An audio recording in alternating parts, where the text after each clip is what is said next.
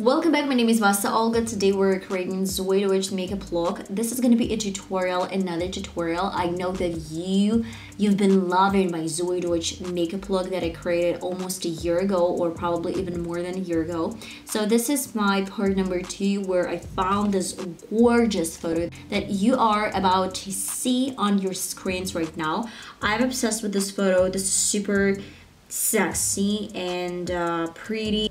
So if you're interested in how I did this makeup look, then please keep on watching, subscribe to my channel, click the notification bell, and let's get started.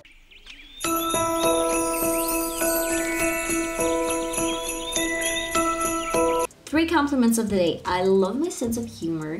I love being sensitive, but at the same time, I love being tough. I try to combine my sensitivity with my toughness. It's time to create a foundation. Okay, when we're talking about Zoey Deutch, it's really simple. I'm just gonna get started. I guess the most important step of her routine is to create some foundation with a lot of moisturizer so it looks nicely blended, nicely prepared. So at first we're gonna moisturize our face. It doesn't really matter what moisturizer you use. You can use some coconut oil, olive oil. You can use some prime studio from Essence, as well as primer from e.l.f, but this is mostly primer. You can use NIVEA cream. So all of them are really good. This routine is not that bad. Now it's time to focus on my primer. And when it goes to primer, I love using my Essence Primer Glow Boost and Pore Minimizer Primer. While my face is still wet, I will be using my Tanica powder. This is from Thailand. If you don't really have this powder, then you can use any powder. I'm gonna use a tiniest bit. I don't really wanna go too much with this product because we need a little bit. A little bit of my Makeup Revolution define and conceal foundation mixed with my Wet n Wild. You know that I love Wet n Wild foundation, but it's a little bit dark. I mean, darker than my natural skin tone. We need a little bit of this product, just a tiniest bit, because we're gonna apply it on the sides of my face. And with my foundation brush, I'm creating this kind of like really nice and even makeup look. Right now, I'm gonna offer you two different options. The first one is from Sephora. It's 08 Light Ivory color. The next one is from Makeup Revolution. Both of them are pretty much affordable. I will be using my Sephora concealer. I just love it. The next step is to use my NYX Stay Matte But Not Flat Powder Foundation. It's time to use my e.l.f. Matte Magic Mist and Setting Spray.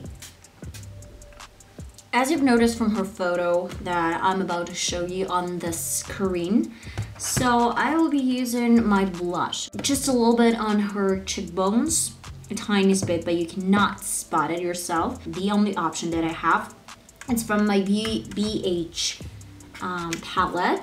And I have the whole row of blushes. I'm gonna go with this one from my pan because it looks really natural and soft, and at the same time I can create some sort of like contour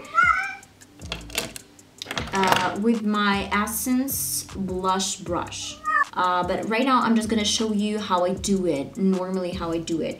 I apply a little bit on my cheekbone right here. Then I'm gonna flip my brush like this and brush this up a little bit, kind of diffuse this color. And guys, that's pretty much it. This is the final result of her foundation.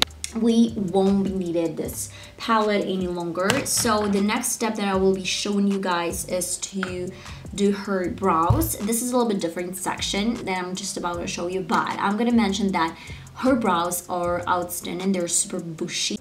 Fortunately, her makeup routine, brow routine, looks pretty much the same as mine because I love bushy brows. So at first, I'm just gonna use my Beauty Bay brush. So at first, I'm brushing up my hair with the help of this spoolie with some soap, and then just pressing this up against my skin. So kind of creating some shape. And then with my Makeup Revolution brow gel, chocolate eyebrow pomade. I'm dipping into this product and kind of like grabbing lots of this shade on my brush, and then sort of like creating a line. You don't want this to be absolutely dry and not super wet. Something between, because it's really hard to move the product when you have dry brows with lots of soap in them, or it's really hard to move the product when they're super wet. With the same product, I will be filling my brows like this. I am sort of like creating straws. And now with the same spoolie that I used to create my brows, I'm brushing off this extra product. Okay, let's get started with my new face from NYX Perfect Primer. Go into some nude color from Beauty Bay's eyeshadow palette to create depth in the crease. By the way, today we'll be using colors only from one eyeshadow palette, Beauty Bay, but you can grab any similar eyeshadow palette or shade from other collections. It's up to you girls. A little white in the inner third of the lid to make my eye look even bigger, and gray color is optional because it's deep and rich, close to the black one we used to blend out everything. Look at this, no difference. The key part of any look is to make sure it's blended properly, using the same colors to emphasize the look, again blending and getting to the liner part, like, you know, just normal stuff. I created a very thick line, as thick as hers, but my line turned out to be a little bit messy. I don't know what I've just created in my inner corner, just no comments. Mascara is the final step. Today is not a false day, but it's always up to you girls, just whatever you want. Right now I will be using my Wet n Wild pencil. My lipstick that I'm obsessed with is from Wet n Wild, color Rainbow Rose.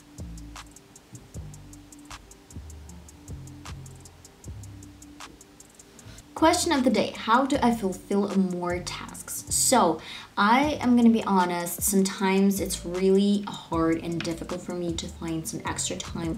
That's why my recommendation number one is to have some calendar. For example, for your day, you have to upload at least 2 videos. If you upload those videos, then you get something that you love. It doesn't have to be super fancy. It just has to be something that you've been wanting to do for a long period of time. Okay guys, if you enjoyed this video, then let me know in the comments. Subscribe to my channel, click the notification bell. I hope to see you in my next video that's going to be uploaded hopefully really soon. And I guess till my next video, bye bye.